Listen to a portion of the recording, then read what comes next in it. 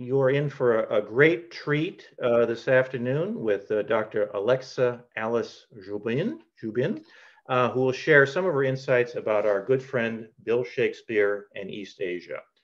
But before that, I need to put in a little plug for the sponsor. The San Diego Shakespeare Society is a membership organization. Our motto is "We do Shakespeare all year round." In addition to occasional lectures such as this, we have 2 open readings a month. We have a student festival coming up in April. We have an ongoing collaboration with the San Diego Museum of Art. We have stage readings, movie showings, sonnet performances, and we even have this guy who puts on mock trials of Shakespearean villains using courtroom procedure and the rules of evidence. So imagine that. So it's quite a gamut. So please check out our website and consider joining us. Now today, we are so honored to have Alexa with us. She's a professor of English, theater, international affairs, women's, gender, and sexuality studies, and East Asian languages and culture at George Washington University. And she is also the founding co-director of the Digital Humanities Institute at GW. And that's just the beginning. She's into a lot of things. And I first became familiar with her work when I watched the online launch of her recently published book, Shakespeare and East Asia.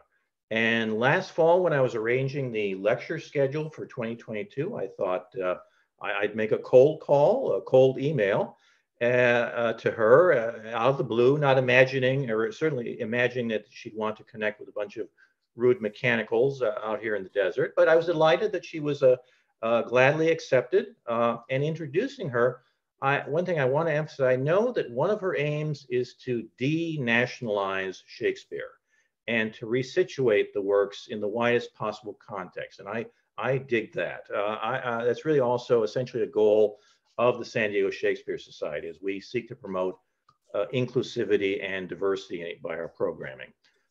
2 procedural matters before we start. Alexa will entertain questions at the end of her formal talk, but I ask that you put any questions in the chat feature and I will read them off. That with many Zoom lectures, that seems to be the evolving best practice to handle things efficiently. And second, I ask the audience if you would turn off your video feed by just clicking on that little tab at the bottom. It's my understanding, perhaps mistaken, that conserves bandwidth, whatever that is. So with that, I will turn it over to Alexa. Thank you. We're going to get started over here.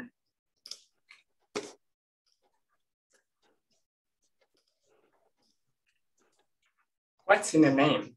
That which we call a rose by an Asian name would smell as sweet or not.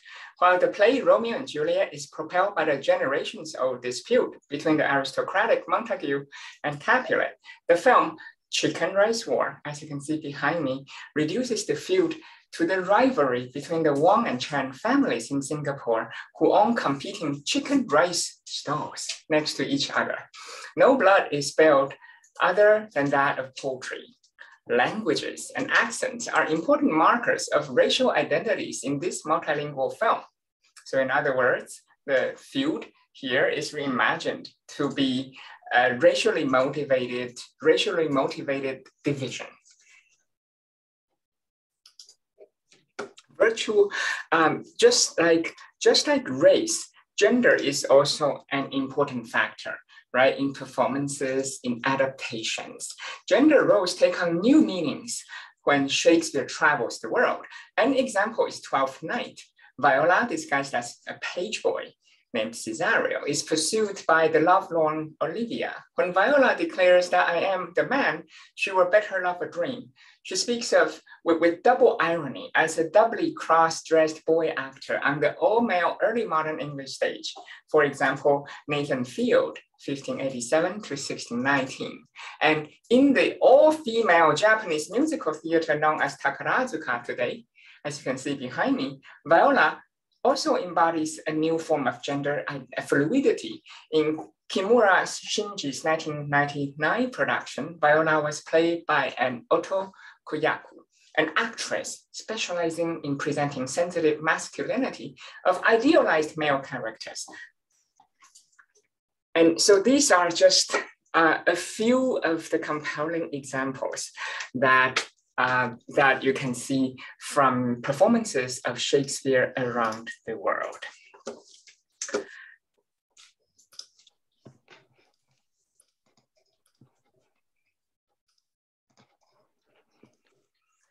So my talk today draws on my new book that just came out from Oxford University Press. On the screen here is a promotional code for 30% off. Later on, I'm going to put in the chat the direct link to the book on Amazon and on Oxford University Press for your convenience.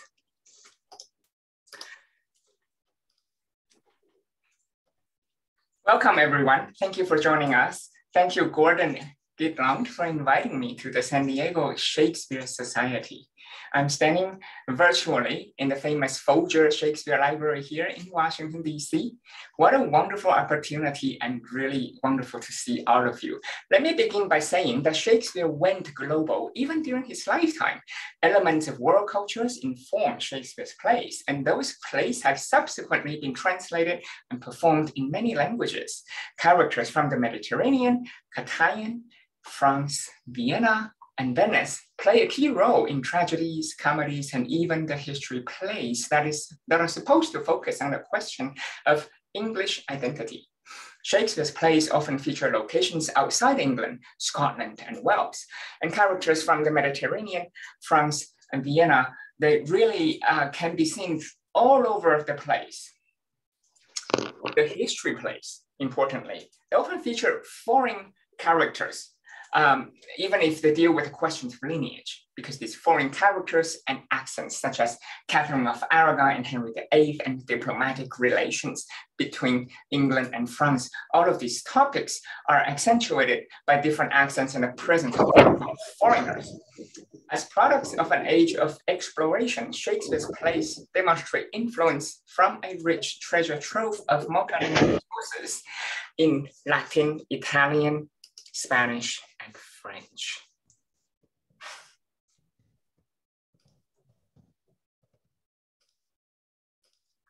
In fact, the history of global performance dates back to the late 16th century when Shakespeare's plays began to be performed in continental Europe during his lifetime.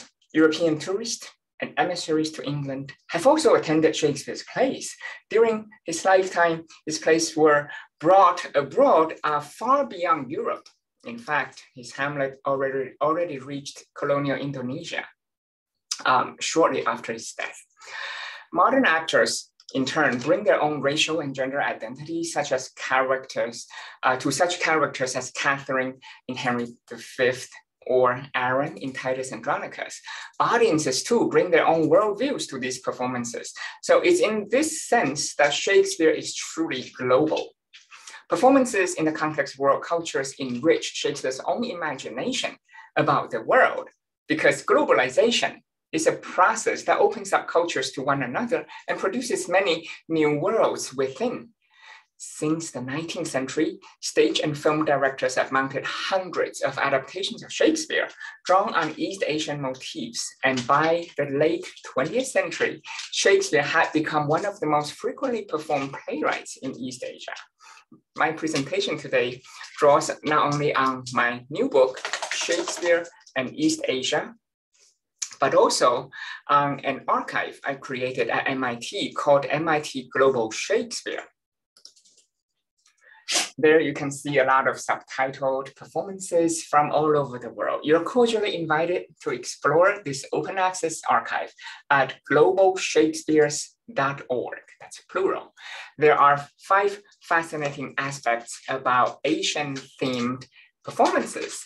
We have the question of gender, right? Speaking of embodiment, and there's also the uses of Shakespeare for socially reparative purposes. Sometimes they do parody this concept. And third, returning to the issue of gender, there are actually transgender performances as well. So we will cover that briefly. Number 4, when East Asian performances dramatize racial relationships, sometimes they rely on accents and use of different languages, rather, so going far beyond just skin color. Last but not least, we find deep connections among all these performance traditions, among all these different cultures. So in other words, East Asian engagements are not isolated from English language performances. They actually talk to each other. So gender, the first thing we'll notice, of course, right, when Shakespeare is performed in a different language is word choice. Word choices in East Asian language films and productions reveal or conceal how much power a character might have over others. In Akira Kurosawa's film, Throne of Blood, Macbeth and Lady Macbeth, they address each other with formal and informal gender pronouns that betray their unease and desire for control. What stands out in the film is how and when some characters choose informal language. When conversing with each other, Macbeth and Banquo, they refer to each other with first names, deepen their voice, and use informal language and the informal masculine I.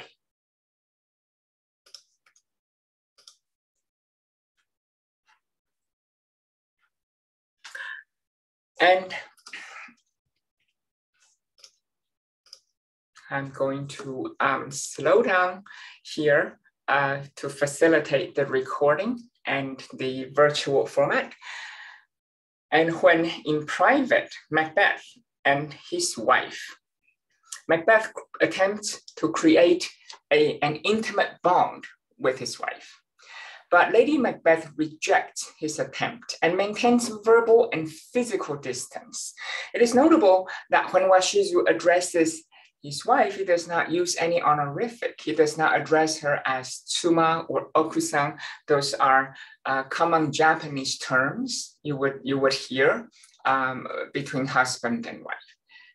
Lady Macbeth, meanwhile, uses very formal singular first-person pronoun, watakushi, rather than the informal feminine atashi. So in Japanese, the first-person pronouns are actually gendered, which is fascinating. And this amazing filmmaker is taking advantage of that to signal a lot of the subtle layers that we may have lost in English language performances. So here you can see Lady Macbeth working against Macbeth's attempt to establish some kind of intimate bond, right? And she doesn't say, I reject you. She says that certainly through the pronoun choice. In the Japanese Takarazuka musical that I mentioned in the beginning, Viola as Cesario actually was not the only cross-dressing character. Remember, this is an all-female performance. So gender pronouns here are especially fraught because it's an all-female production and there are many layers of disguise. The Japanese language often elides the subject in addition to making the right choice of employing the familiar or the polite register based on the relation between the speaker and the addressee. Male and female speakers of Japanese are restricted by gender-specific first-person pronouns available to them. Gendered code switching creates semantic ambiguity and double irony. And this is what happens when you see a play like this in a different tradition. Some traditions and some cultures, they actually have more freedom, if we may, to play with gender.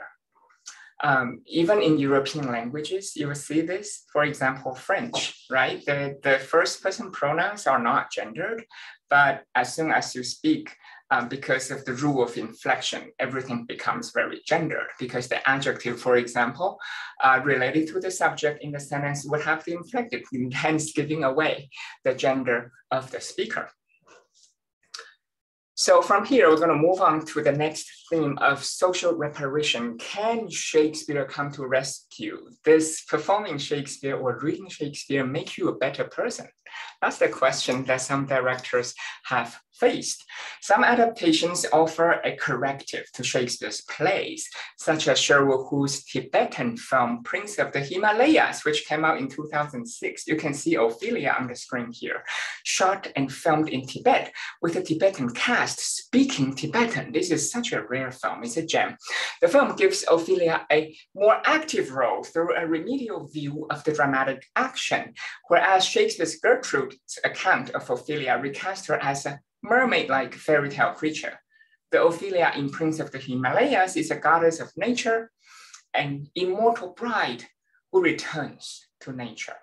The film still here shows that the scene pays tribute to pre-Raphaelite painter Sir John Everett Millet's painting, Ophelia. Other works mark the conviction that Shakespeare has any recuperative function in the society, such as the Hong Kong comedy film, One Husband Too Many, directed by Anthony Chan in 1988.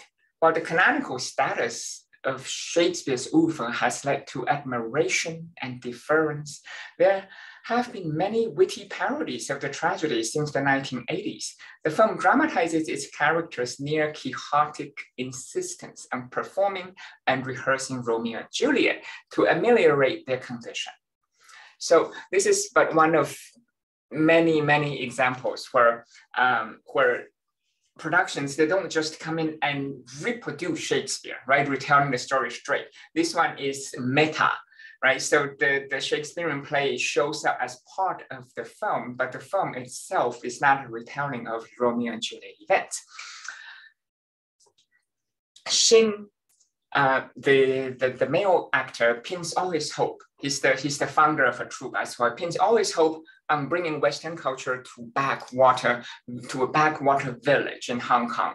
And he does this by staging his version of Romeo and Juliet with the costumes and a soundtrack borrowed from Franco Zeffirelli's 1968 film. He takes on the role of Romeo. His wife plays Juliet. Let's take a look. And after this, I have a quick poll. I would love to hear from you. I'll launch a poll after we watch this in terms of themes you have noticed in this short clip.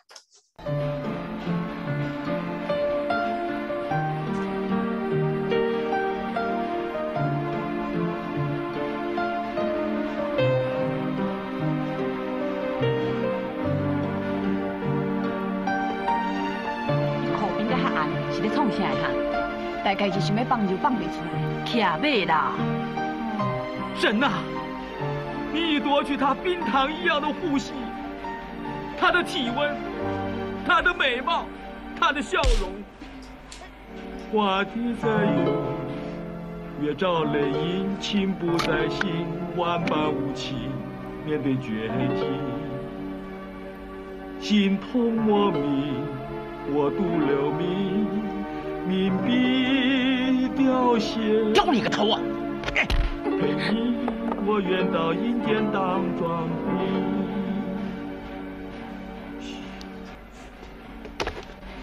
神啊！哦，我仍然在黑布袋一般的地狱吗？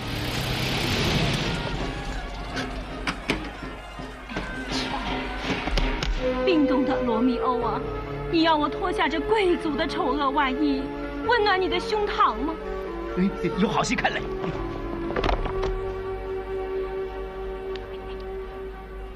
你为我而殉情，我该怎么办？我该怎么办呢？慢点，慢他了，慢点了，快点了，慢点了，慢点了！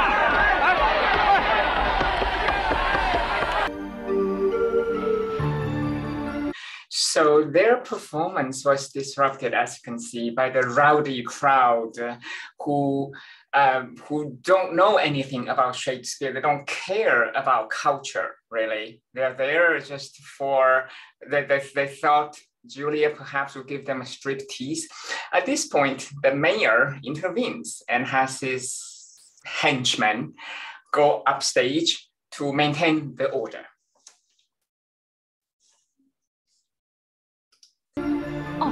罗密欧，你为我而殉情，我该怎么办？我该怎么办？办他了，办他了！谁说办他？我办谁？谁敢再吵我扁谁？阿志，是不是你在吵啊？抓到，赶紧别接落来！阿高，慢点干净啊！干净啊！拍手，不拍倒腿，拍，不准拍！是阿才，你当我是阿才，这样不是你气笑的所在啦！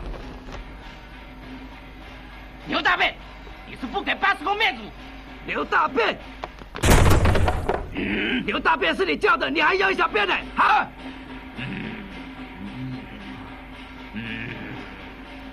不要这样嘛！现在演的是罗密欧与朱丽叶，又不是演线头牌通鲁丸对四五丸。我只是想把。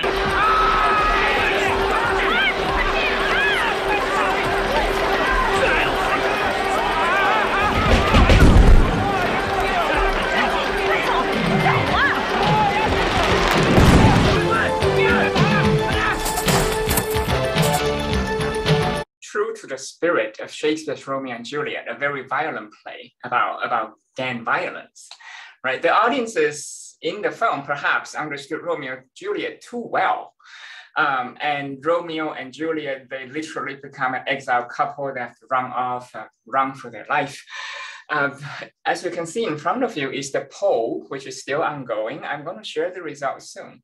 Please feel free to click to in terms of the themes that stand out to you the most. And this is multiple choice, so you can click more than one, whether it's the themes of gender or race, or perhaps the historical tension, right? To reimagine Shakespeare's characters in a modern setting, or last but not least, parody that I speak of. All right, at this juncture, I am going to end the poll and share the result with you. I believe you can see the result in front of you right now. The majority of people here today with us thought that the theme of parody of Shakespeare, or parody of a well-known film, for example, as you recognize from the soundtrack, is directly is taken from Franco Zeffirelli's very well-known film. And parody in this is a very strong element in this adaptation, but this one is not alone. There are so many such witty works. This indicates that Shakespeare is so well-known around the world, especially in East Asia, that it has become the subject of parody. Something has to be widely known, right, before parodies have become possible.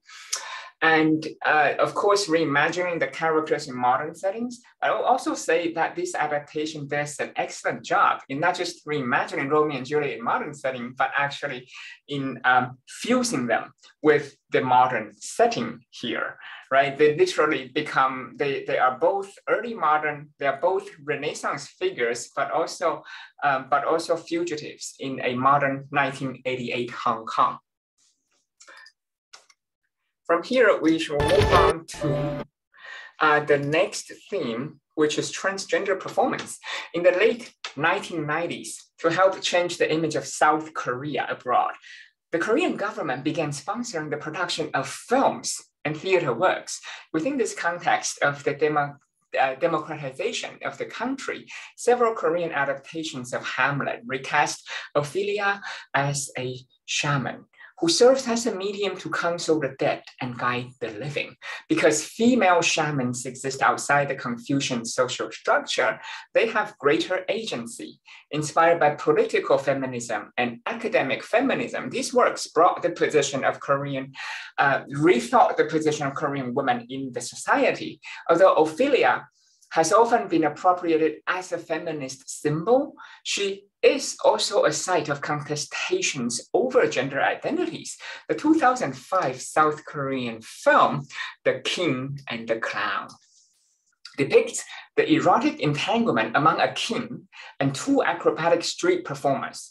There is the macho Jang Song, who plays male roles, and then there is a trans woman named Gong Ji. Gong Ji shares personality traits with Hamlet's love interest, Ophelia. So this is a trans Ophelia figure, because both Gongji and Ophelia, their life are largely determined by men around them.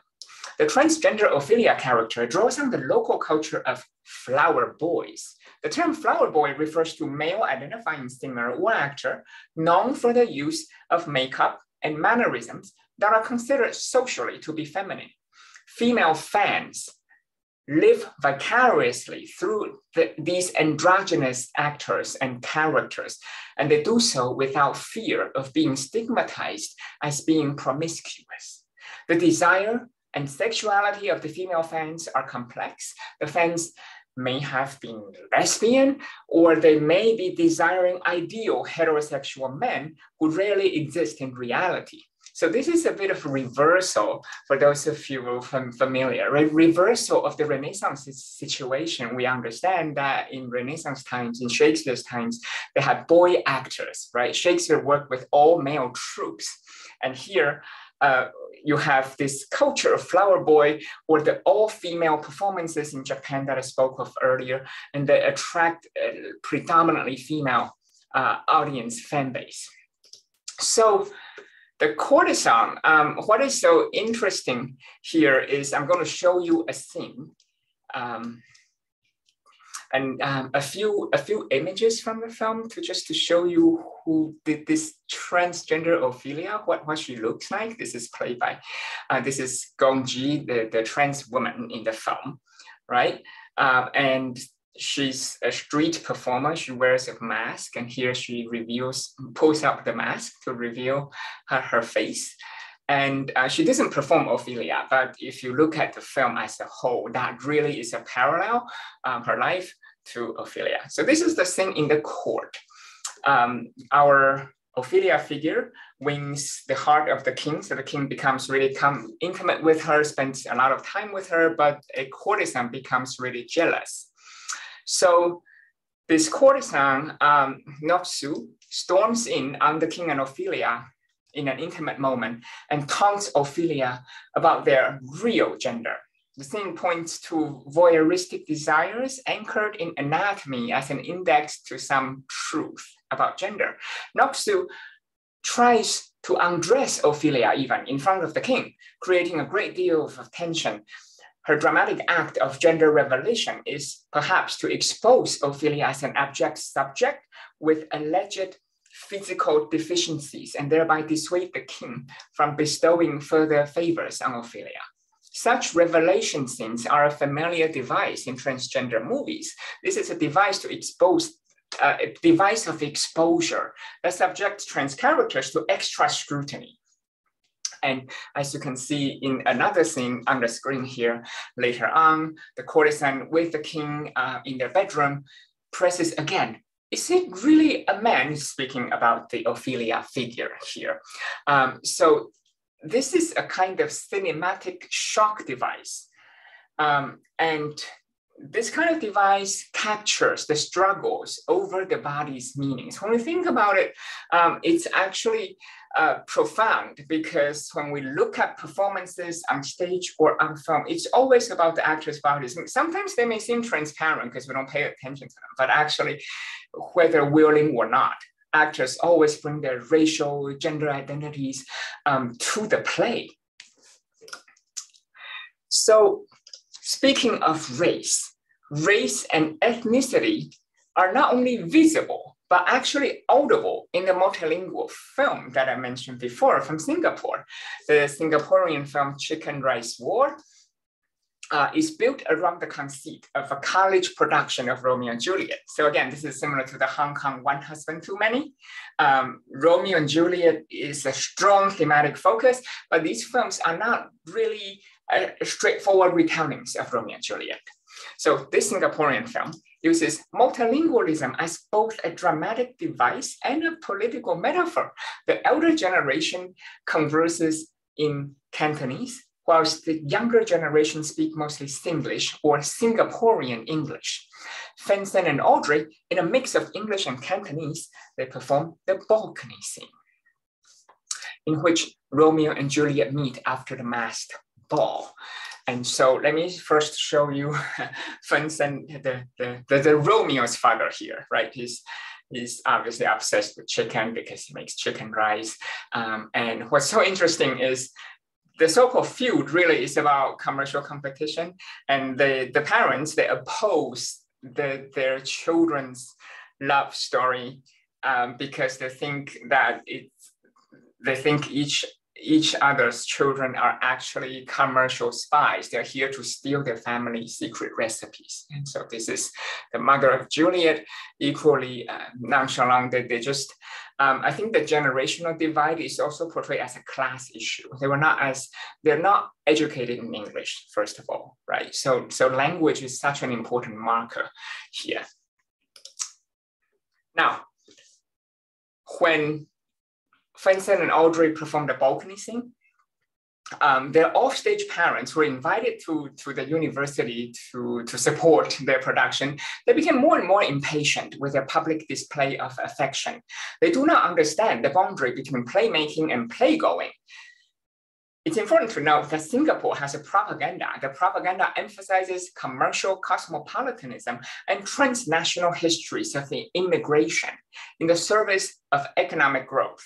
Chicken Rice War critiques the idea that sounding white, speaking standard English, speaking Shakespearean English, conveys more authority.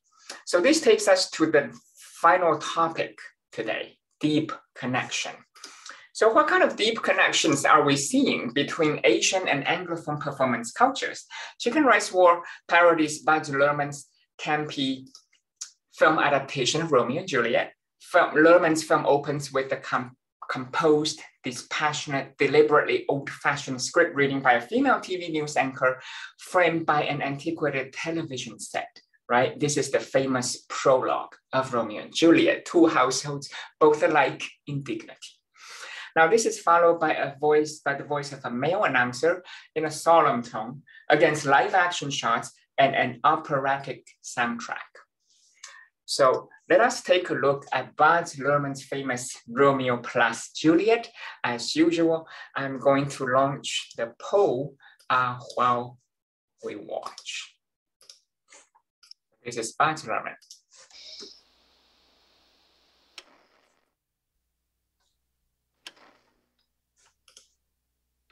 Two households, both alike in dignity, in fair Verona, where we lay our scene. From ancient grudge break to new mutiny, where civil blood makes civil hands unclean.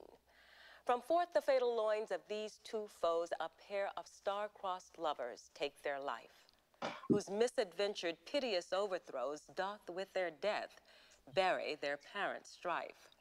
The fearful passage of their death-marked love and the continuance of their parents' rage, which but their children's end naught could remove, is now the 2 hours traffic of our stage.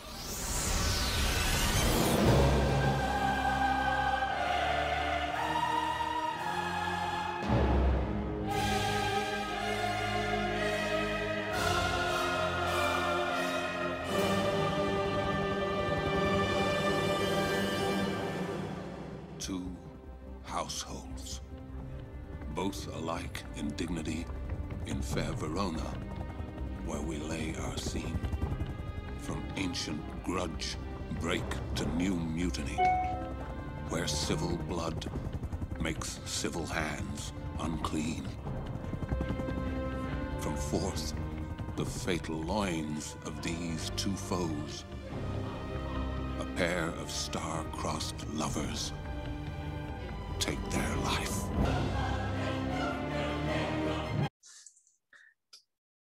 Please feel free to share your responses. As you can see, Luhrmann's now classic and canonical take, right, from 1999, not only reimagines the characters in a modern setting, but actually they brought in cultural differences as well. Montagues versus the Capulets. One side is portrayed as more Latinx, right, with Spanish accents and so on. The other side represents a kind of Catholic whiteness, right? Religion also plays a very important role in this. What intrigues me is how this long opening sequence, very often critiqued as MTV-like, repeats that famous prologue 3 times. First by the female TV announcer, second time by this operatic male announcer, typical of thriller of the 1990s, and then also textually, as you can see on the newspaper headlines and so on. So visually as well as orally, to repeat and drive home the main messages about hate in the prologue. So here is our poll result. The largest number of people are struck by the film's reimagination of Shakespeare in modern settings. And of course, gender roles are also an important theme. Actually, we have, after the modern setting, I think equal number of people are interested in gender and racial identities here. The parody element, I would think, perhaps if you see this as a very campy film, indeed, I think it could be seen as parodic, but hold your drink. We are about to see real parody. So how does the Singaporean film came out in 2000, right? At that point, DiCaprio and Claire Denis, from the film, they already became quite a star. And the Singaporean film responded to this iconic take. So a real parody.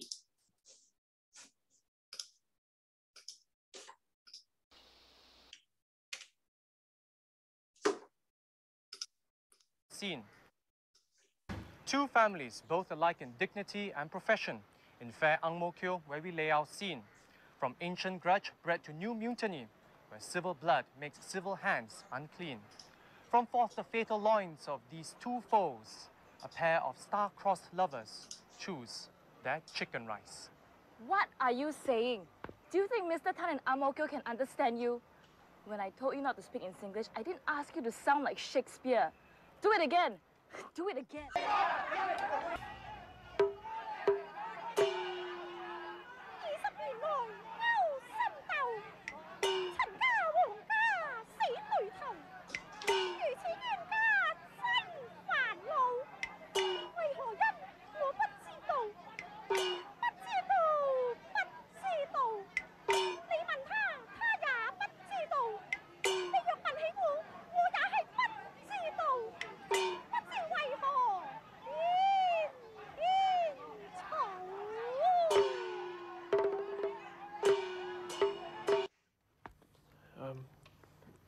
Mr. Pillay. So during rehearsal, our main character, Vincent, he dreams of playing Romeo, and he's after the actress. And I think that's his motivation of wanting to become Romeo, right? And here he's asking the drama coach whether he can play Romeo. The problem is he stutters. Interestingly, the film suggests at one point that reciting Shakespeare cures his stuttering. May I be so bold as to ask for a chance to read Romeo? What makes you think that you can be Romeo? What makes you think you can play Romeo? You don't have the looks, and you can't even speak properly. Nick, on the other hand, he looks like Leonardo DiCaprio. That's why he's Romeo. Do you think you look like Leonardo? Yeah, I agree.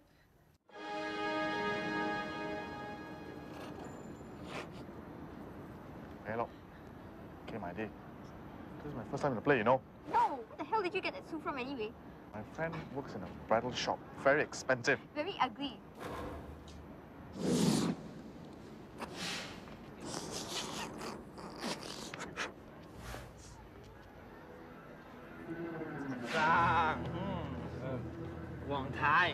Replacing the figure of the priest in Romeo and Juliet is this man standing between the 2 feuding families. He's a chicken supplier. So he supplies chickens to both families, and thus playing an important role. Both families have to respect his authority, not religious authority, but chicken authority. And so he's here to keep peace. Tonight we're here to see a very high-class play, so we're all dressed very nicely, very high class. Tonight, let's keep all the business at the hawker center, okay? maybe it's a good idea that the two families sit separately. 王太你坐呢邊，阿生你坐呢邊，我坐中間 ，keep the peace 啊，請。 Lips that they must use in prayer. 個肥婆個仔嚇，同阿 Audrey 講嘢好大膽喎。老婆 ，I know Audrey is being Juliet. Why must she act with this 死肥婆生 But then, dear saint, let lips do what hands do. They pray, grant thou less 人哋皇姑個仔啊，又靚仔啊，又識得做戲啊，你個女啊身材啊，好似洗衫板啊，做戲啊木口木面啊，唔襯啊！係啊，呢塊咁嘅洗衫板啊，我睇送上門啊，我個仔都唔放睺佢啊！陳生 ，trying to be very high class, you cannot argue here. Thus from my lips, by thine, my sin is purged. Then have my lips the sin 又 that they have 瘦 told. 又醜樣，癩下會上識天鵝，唔知咩新絲蘿蔔皮都唔。Sin from my lips, trespass with the edge, give me my sin again. 嚇！你睇個死姣婆啊！你睇佢勾引我個仔啊！你睇下，你想我唔係想呃我個仔啊，攞咗我啲飛。What's your stupid recipe？人家賣雞飯，你又賣雞飯，連放假關你咩事啊？嚇！你識賣雞飯，你識賣雞飯，你識咩啊？你識賣雞飯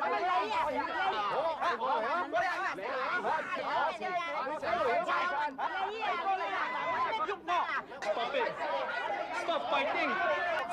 In the end, the parents, unfortunately, takes over their show, right? Romeo and Juliet on stage simply cannot compete with the dramatic parents who are staging their own show off stage.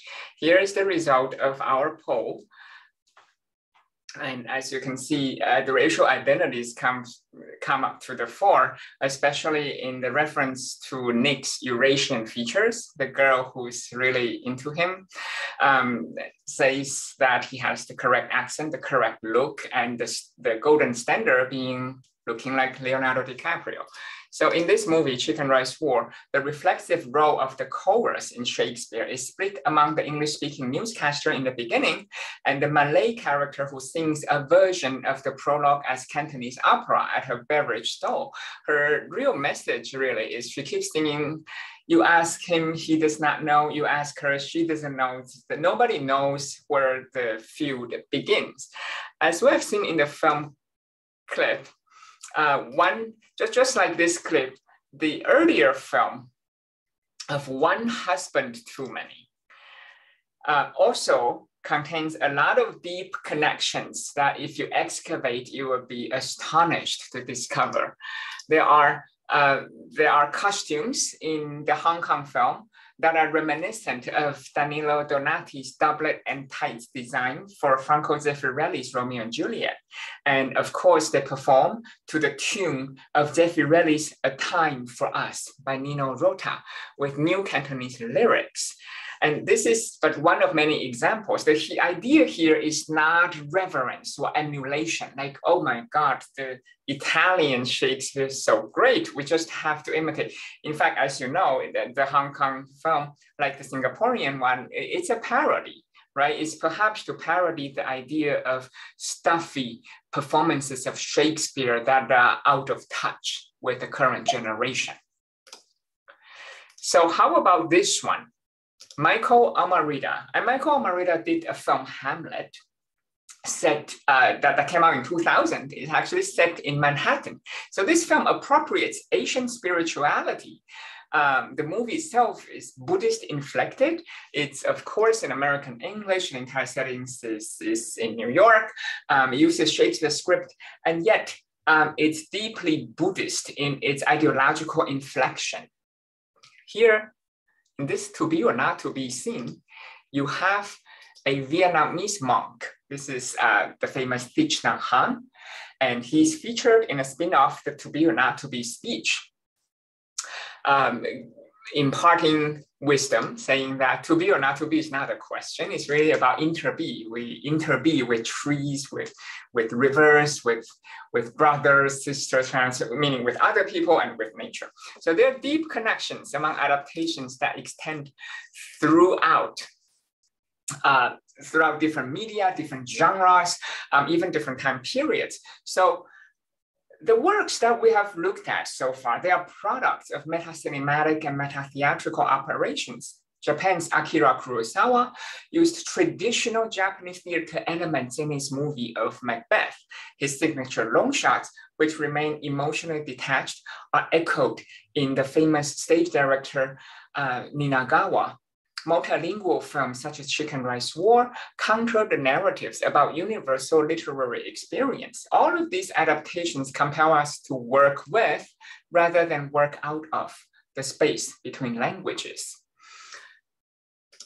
And so the deep connections among different cultures, among things that at first blush don't seem to have anything in common. It's really important because appreciating these connections can help us transcend what I call compulsory realpolitik.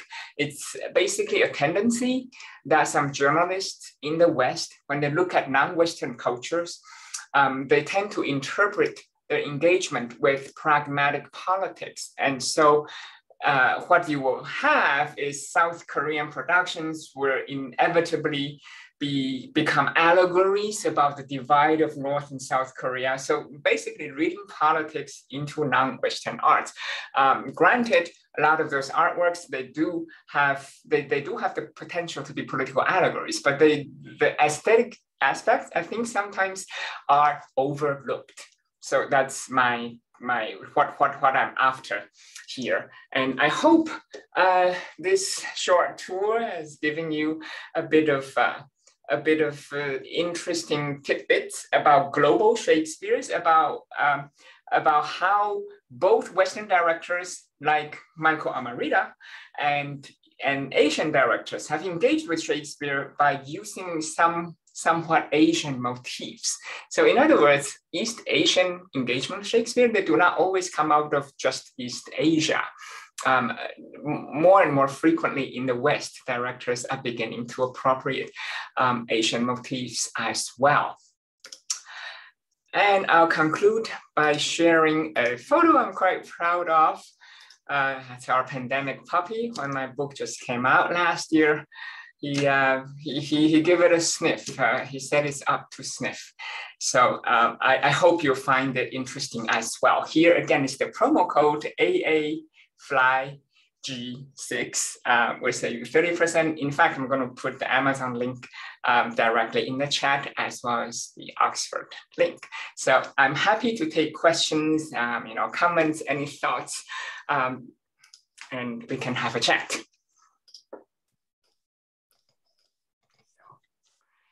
Hey, good. Okay, yes, this has been wonderful, Alexa. I'm just checking for questions. Well, maybe while people are typing, I have a question, and it goes back to Throne of Blood. And I know you use it for a particular purpose there, the matter of gender dynamics through specific language.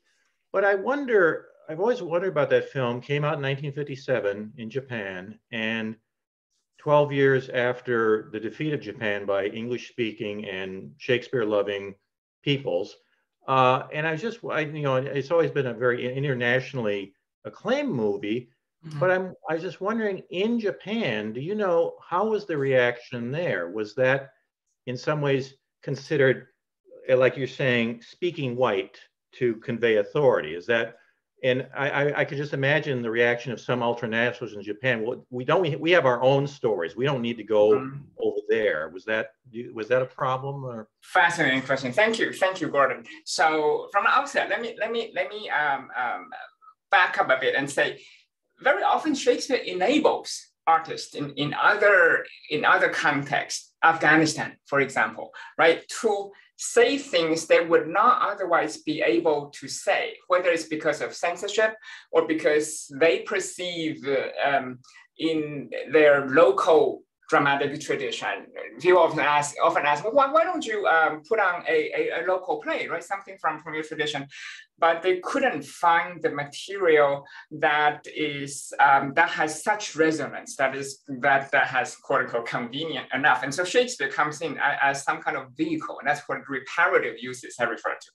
Now, Kurosawa, the Throne of Blood we spoke of, he also did the amazing King Lear, right? That's in full color, called Ran, meaning chaos. And these are actually his generations' responses. This is post-war Japan, right? And they are struggling with the idea of kind of disillusionment in humanity. Atomic bombs were dropped. Whither the humanity? Where do we go from here? Why do humans have this seemingly built-in tendencies to destroy each other? And he somehow found Macbeth a powerful allegorical structure for him to do all this. He is, of course, very well known for his other samurai films, and I'm happy to talk briefly about that.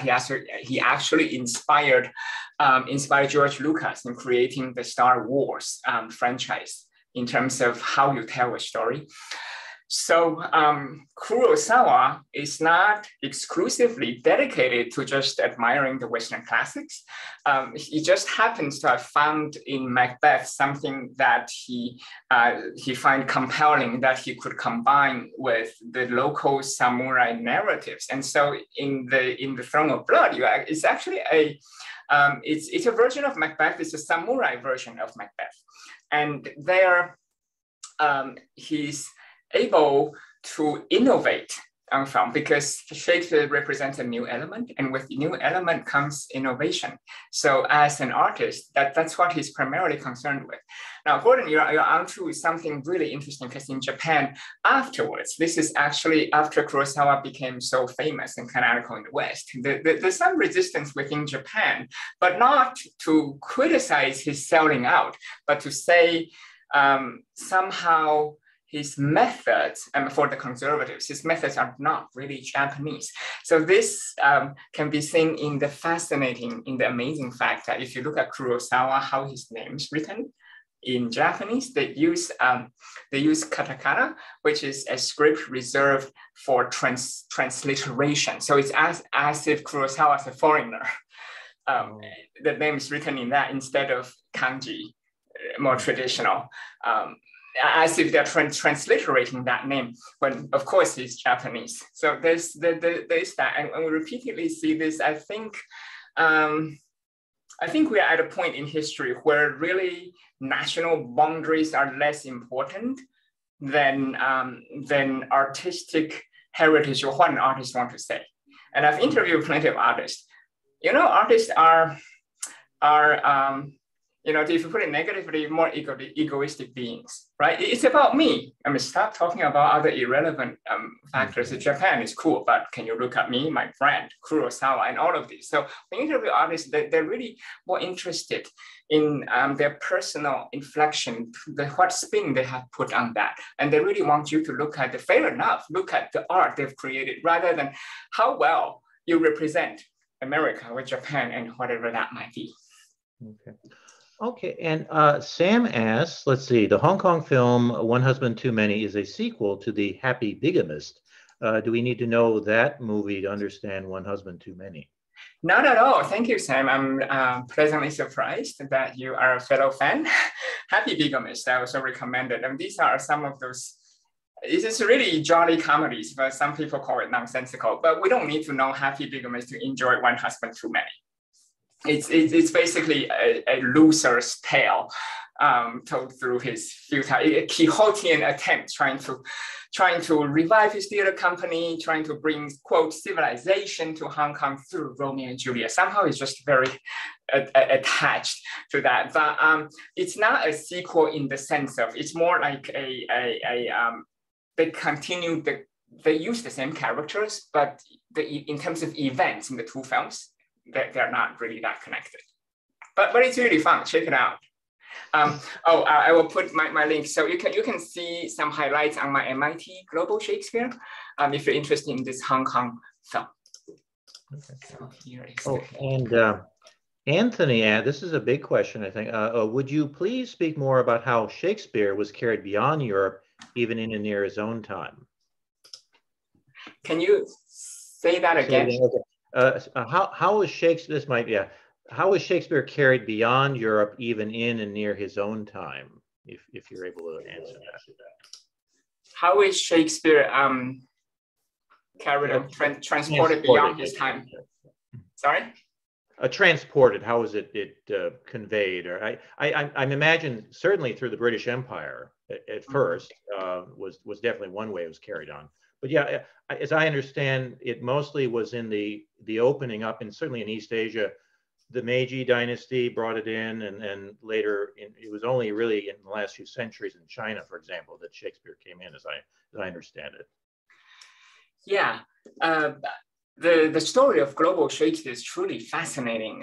It's a very, very long journey with very little interruption. There's interruption here and there. During Cultural Revolution in China, for example, all foreign authors were banned, but that's approximately 10 years.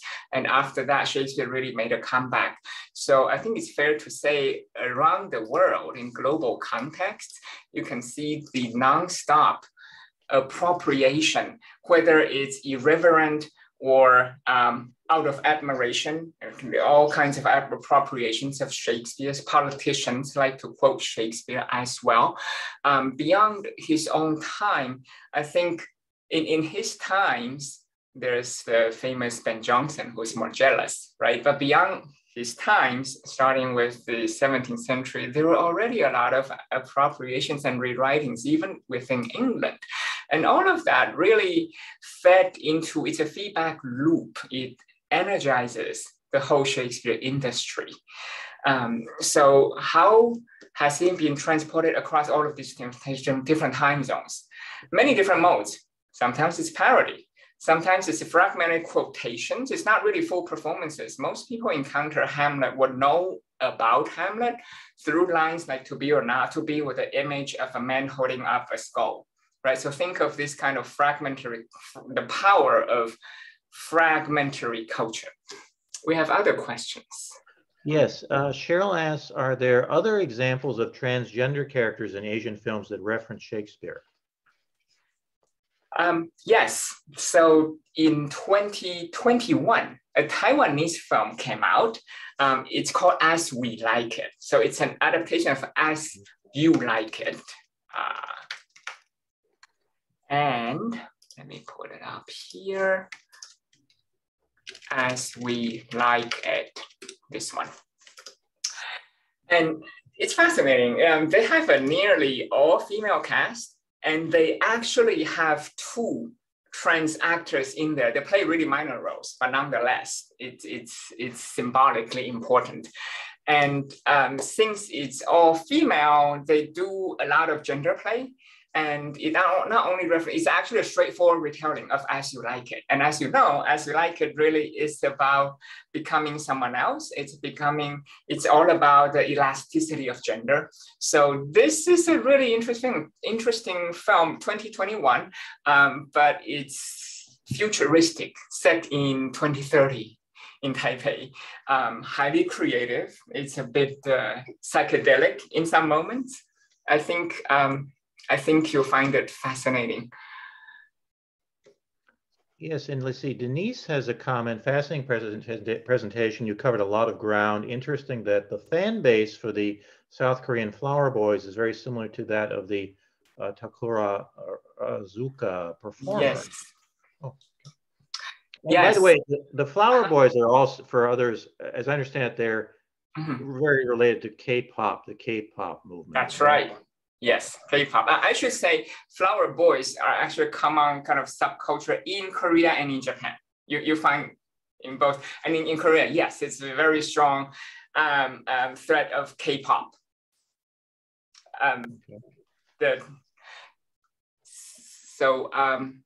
Sam is back. Branagh's As You Like It. Of course, it's Branagh's Japanese dream, right? Perhaps a bit Orientalist, but it does figure.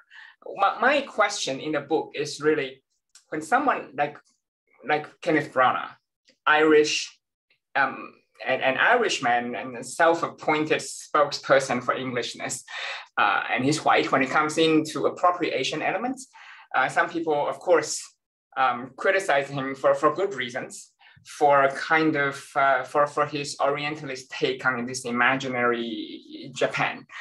But then when you have Minagawa or Kurosawa, Japanese directors, when they come in and use such symbols like cherry blossom, right? And usually they are not criticized because they don't have the original sin. And I think it's a bit of a blind spot in critical race studies, in kind of looking at the identity of that artist before deciding what to criticize. It's a sticky spot. So you're asking if Broadness As You Like It makes sense. I think on a large part it does. He does use Shakespeare's lines. And so you will see these semi-Japanese kind of figures, samurais speaking Shakespearean English. The only problem is that the Japanese Saki in that film is deployed sometimes for ornamental values. And I think when you use that for ornamental values rather than an integral part of the storytelling, it can become quite problematic. Yeah, and let's see, Murph has a very, okay, thank you so much for the presentation. It was such an insight into Asian representations of Shakespeare. Since I only heard of Kurosawa, it is also really impressive to see how almost all the adaptations focus on the differences between gender roles and class differences. Shakespeare was known to write for literary patrons and kind of portray the opinions of their times to please the monarchs. Do you think that adaptations are somewhat commentaries for our modern society? Absolutely. I think adaptations are a powerful tool for indirect political or cultural commentary. It can avoid the commentary becoming didactic or being manifesto-like, because on the surface, they're still telling a Hamlet-like story. It's up to the audiences to connect the dots or make of it whatever they wish. And I think that level of flexibility really promotes self-reflexivity, because you would not just be engaging with another version of Hamlet, but actually you would be actively thinking about your own reaction to it, what went into this adaptation or what was left behind. And I think that kind of active thinking, the meta-critical part, is really healthy for society. So that kind of modern commentary, I would say a primary function really for adaptations is commentary, very often indirect. Right? And very often if you interview the artist, they sometimes would deny it, where either they feign ignorance or they don't want to be too prescriptive and say that's the meaning of this particular work. I think that's for the better. In several of those examples I gave, right? The Hong Kong one, where the Hong Kong one husband too many. You see the struggle that they have. But what really is the struggle? That was 1988. That was a decade before Britain's return of Hong Kong to China. So the anxiety was already looming. So you might say it's a way for the Hong Kong audiences and artists to deal with that looming anxiety. So Shakespeare represents the British West that they are more culturally affiliated with, right? Mm-hmm. But what exactly is they're in between? They're in between the mainland Chinese influence that's looming large, about to devour them, and the British were about to leave. So the film can be seen as a way to kind of, for them to figure this out, to make sense of it. So that right there is powerful commentary. If I could, and speaking of adaptation, and if I want to just tie something back to a lecture we had last year, we had a Dr. Letty Garcia from UC Santa Barbara who came and spoke on Shakespeare in Mexico. And we got into this question of adaptation. It can be, and she brought this concept of being culturally competent. And in other words, you can't just, okay, well, let's do Two Gentlemen of Verona, and we'll set it in Mexico, and we'll call it Two Gentlemen of Veracruz, and they'll all wear sombreros, and Crab will be played by a Chihuahua. Okay, and that's a wrap. Okay, but you know, that's, and there's been, you know, she explained there have been attempts like that, and they think that's enough.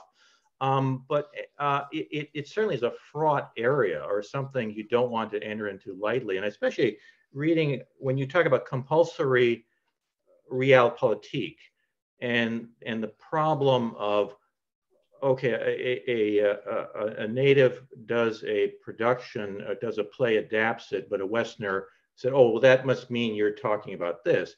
But it must be, I can, from my experience in Korea, I can imagine a Korean playwright or director adapting King Lear, mostly for the division of the state. That's one thing, but also too in modern Korean history, there was this figure, Lee Seung-man, who was the first president of the Republic of South Korea, also in English known as Syngman Rhee. But he had been a great hero. He'd been during the Japanese occupation. But once he became president, he became corrupt and sort of incompetent and authoritarian, and he eventually had to be pushed out. Now, he didn't lose his mind like Lear, but I can see a playwright doing that, and it wouldn't. I don't think that would be a glib. That wouldn't be a superficial adaptation, correct? There certainly ways to do it. Yes. To say this one is like this. There's a Thai film out of Thailand, the Macbeth Must Die, and it's about military dictatorship. It's direct references to Thai dictators. It was actually banned there to add to the spiciness of the story. But you're right. It's when artists come in and do it in terms of commentary, if it's too on the nose, perhaps it's more superficial and less interesting historically 20 years down the road, right? Kurosawa is making commentary about the post-war disillusion in humanity, but not quite in an on-the-nose way. And so even now, nearly half a century later, we're still enjoying Kurosawa as a classic. So I think it's different. It's a question of level. But such a great point. Okay, and Sam has a question. Yeah, Sam, translation is always problematic. Ancient Greek plays can be destroyed with bad translations. Are there movies you recommend we avoid or watch carefully because of bad translations? Oh, good question. Thank you so much, Sam. I don't have a list of movies to be banned or avoided, but I do have titles that I would recommend that we rewatch. With better, so my analysis of Kurosawa in the beginning, right? All of that, the gender play, the subtlety with the gender pronouns, all that is lost because the English translation just put I. They don't give you any like, oh, which I we have. So if we can rewatch that with a more fine-tuned, with a set of more fine-tuned subtitles, we're gonna get so much more out of it.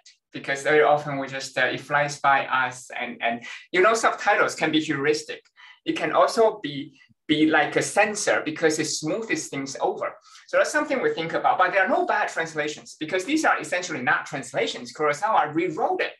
It's a rewritten story. It's not like line by line translated of Shakespeare. So that's quite a different situation. The Hong Kong film, the Singapore film, they may occasionally have recognizable Shakespeare lines, but it's not about performing a translated script. And so in that sense, there are no bad translations, but there are movies you can rewatch and discover new things just because you're now paying attention to something else as opposed to how do they tell this familiar story. Yeah, Denise comments English is lacking in these pronoun subtleties. Definitely. Yeah, European languages, Spanish, for example, as well, right? Those gendered languages. I think it'll be really fun to watch a Shakespeare comedy, one of those comedies with cross-dressing in one of these languages that has space for gender play.